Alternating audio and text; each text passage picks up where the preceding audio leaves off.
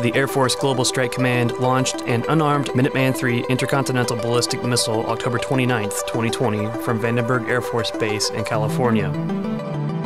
Item 135, launcher closure door open. The ICBM blasted off toward a designated target at Kwajalein Atoll here in the Marshall Islands.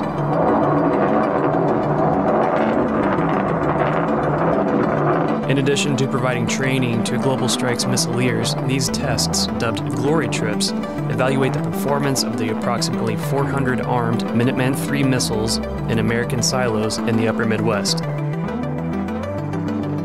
First deployed in North Dakota in 1970, these ICBMs remain in service today and are a critical element of the United States nuclear triad and nuclear deterrence force.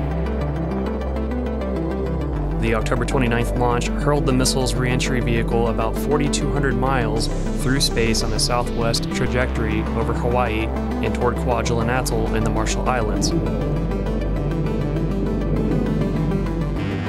Supporting the GT-236 test on the atoll was the Reagan Test Site with their small armies of trained personnel and suites of optics, radar, and telemetry sensors able to perform these Minuteman III system performance assessments.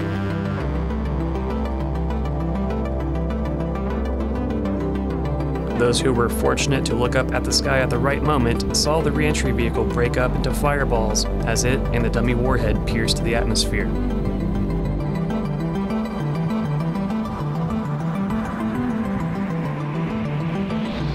Here we see the Warhead racing across the sky at about Mach 23, or roughly 18,000 miles per hour. It reaches the horizon and is destroyed in a bright flash near the surface of the ocean, as seen here.